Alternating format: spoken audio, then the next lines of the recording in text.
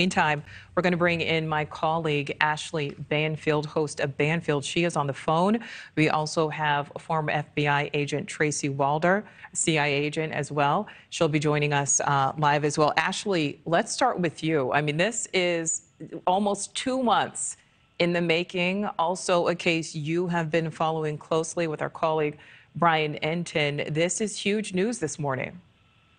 It's a big exhale, I think, for not just the University of Idaho community and the students and the parents of all those students and the community itself in Moscow, but it's a big exhale for everybody across the country who is not only worried for them, but also worried about the prospect that this could be something bigger. It could be a potential serial killer, because the modus operandi was so unimaginable and so difficult to understand. Who does this? That's the question.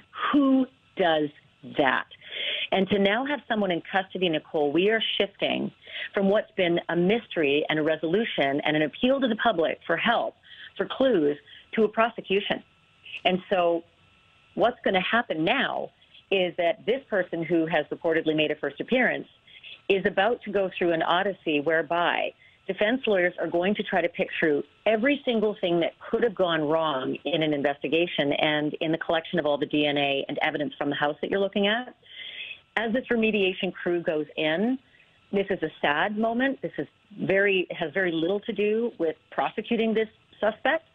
But the things that are coming out will still be of significance. My assumption is that they're setting up the red tent and trying to shield the view. They probably don't want people seeing the bed mattresses coming out, because that's where these kids are killed, and that is a very traumatic, even if it's covered, it's still a traumatic image.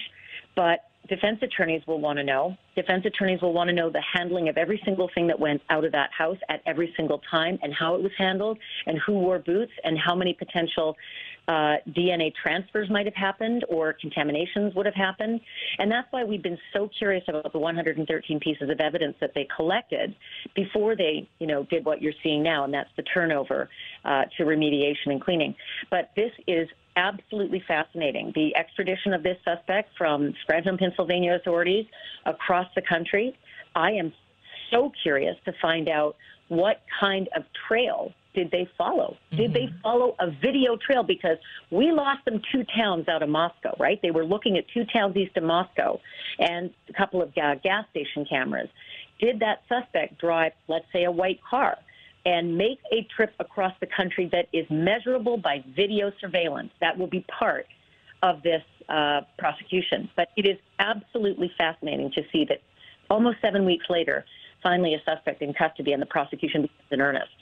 Well, and certainly, Ashleigh, we know that these investigators know what they're doing. We know that there was so much work going on behind the scenes. People became frustrated thinking that the lack of updates meant that there was a lack of progress being made. We see now with this arrest that, in fact, was not the case. But when we see this cleanup starting to begin, there's a lot of people who theorize, and don't know, but theorize that this suspect could not have acted alone.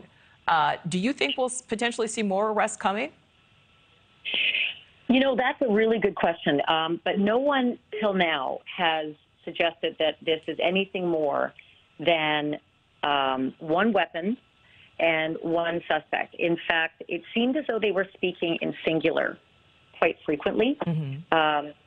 I was fascinated just to hear last week, we don't know if the suspect or the person or the guilty party is still in town or not.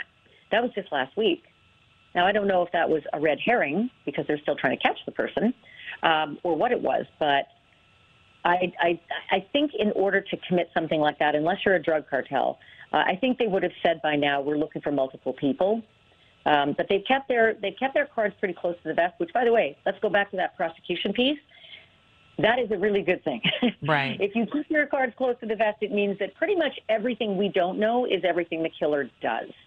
So that is extremely helpful, especially, Nicole, especially if they Mirandized him or her, I'm assuming it's a man, if they Mirandized the suspect right away and still were able to have some form of interrogation, because then you are on the record for everything you say and you can't change it later, not without consequence. And so whatever this person said upon arrest, and here's the number one thing that I'm hoping for. I'm hoping this person said, I was never in that house. I don't know who you're talking about. I've never met them. I've never seen them. Because if that's the story, then that's the story that's on the record. And there better not be any of your DNA in that house, or you're going to have some explaining to do, and not to Nicole Burley, but to 12 jurors. Thank you for watching. Go to newsnationnow.com to find News Nation on your television provider. And don't forget to click the red subscribe button below to get more of News Nation's fact-driven, unbiased coverage.